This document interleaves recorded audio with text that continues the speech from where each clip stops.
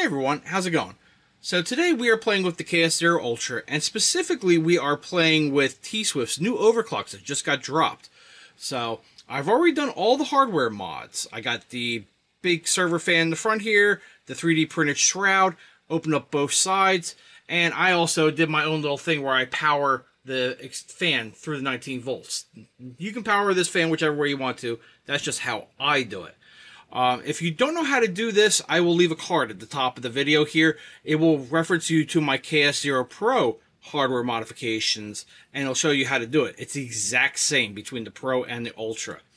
Also have power meter set up, ambient temperature, so this way we just got something to go. And I have it in Celsius for everyone, 23C in here right now.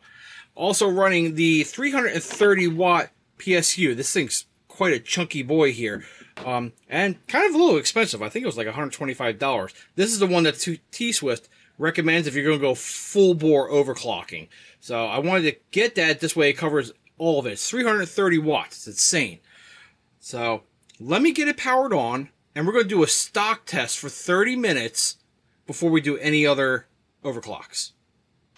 Okay, so it's been a half an hour. You can see we're pulling about 103.5, about 104 watts with the fan running. I got the fan as low as I can, which is actually running at about 5.8 volts output to the fan, and anything lower, the fan literally shuts off. So, with that being said, on stock firmware, we are only getting 265 gigahash, and you can see we've been running for 34. That's because, if you look, the chip temperatures are maybe 36, 35, 37. That's it. The chips are running too cold with that fan. So it definitely proves that stock firmware and these chips like to run around 70C. So let me go ahead. I'm going to throw in the first firmware update, which should be, I think it's like 515 gigahash. Hold on, let me see here. So the first one we're going to do is a 505 gigahash, and each one of these has 3 files. There's an L one, which is for low power, save a few watts as long as you can actually get the 505 gigahash. That comes down to Silicon Lottery. They have the regular, which should work on most of your miners, and then if you really lost the Silicon Lottery, they have a high power one. So this way you can get that 505 gigahash. I'm going to try each one and see which one gets me up to where it should be. Although, I might not hit 505 and 562 with the external fan on, because I probably won't get the chips hot enough. So, we'll see. Let me load up the 505 and see what we get. Okay, so we got a half an hour on the 505 gigahash firmware. You can see we are pulling 141 watts. Ambient temperature in here is still the same. Fan is still running at the lowest possible speed of 5.8 volts on the output. And we are getting 428 gigahash on the 5 minute right here. So it's definitely better than the stock, but look at the chips. They've only gone up a few degrees, so that's why we're still not hitting 505. The 505 gigahash will mostly work with fully stock units that would allow the chips to actually run a little hotter. And as you can also tell, the firmware version, Tswift 505 gigahash L. So I won the Silicon Lottery. All the chips are still communicating perfectly fine. They're just not warm enough to give the right hash rate. So let's jump up to the next stop. Okay, so it's actually been 37 minutes this time. We are currently pulling 164.5 watts. Still 25C down here. And on the 562 gigahash firmware, we are getting 524. Not too bad. We're getting close because the chips are warming up. We're in the low 40s, mid 40s for most of them, so they're getting happy, but they're not there yet. You might be able to actually still run this overclock without the main fan and just run on the internal. I'm not sure. I'm not going to test that. But let's jump up to the next one. Okay, so a half an hour on the 568 gigahash firmware. You see we're pulling 190 watts. They say 200. This is still running on the low power firmware, which is great.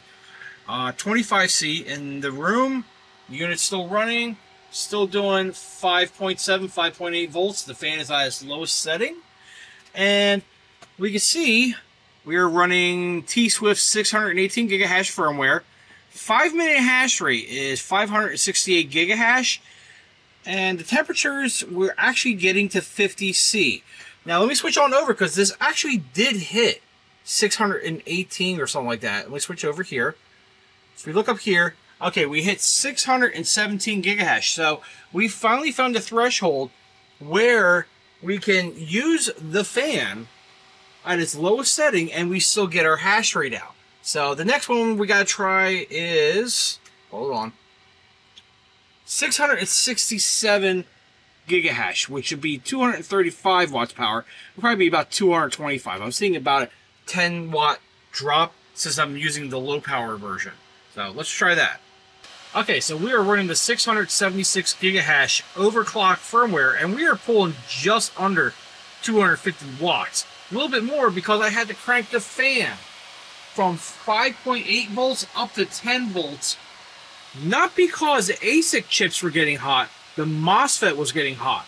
Even though I put the little copper heat sinks onto all 4 MOSFETs, it was getting way too hot. You can see right now, the chips themselves, we're only talking a high of 53 C, but the thing is, the board temperature input, 63 degrees Celsius, when I had the fan running at 5.9 volts at a slower speed, that would hit 76 C, and it would probably just crash, go down to like 15 watts and just sit in idle mode.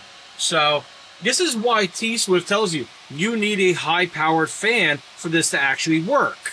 So let me turn it down, and you'll see a crash.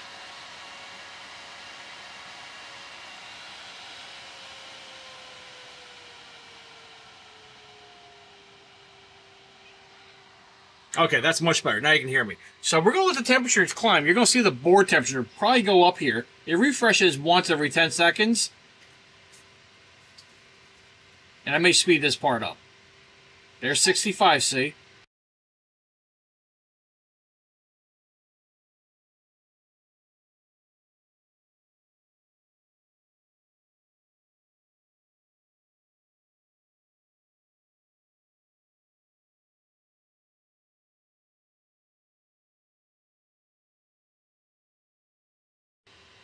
And it just crashed at 83 C board temperature. We got the ASIC chips up to 56 C. You can see we just dropped down to 10 watts right now. And that's why you cannot use a USB fan to cool these. You need a high airflow fan. So hopefully it will actually, I think it just freezes up now, so it won't show anything. So we're not freezing up because the ASIC chips are getting too hot. We're freezing up and crashing because at lower fan speeds, the MOSFETs are overheating and a protection relay or whatever is going on in here and trying to save the unit so it doesn't overheat itself massively. So it will work at 676 gigahash. I'm not going to try the 700 gigahash because I don't want to blow up my good unit here. So thanks for watching. All links for firmware, parts, stuff like that will be down in the video description below. And I'll catch you on the next video.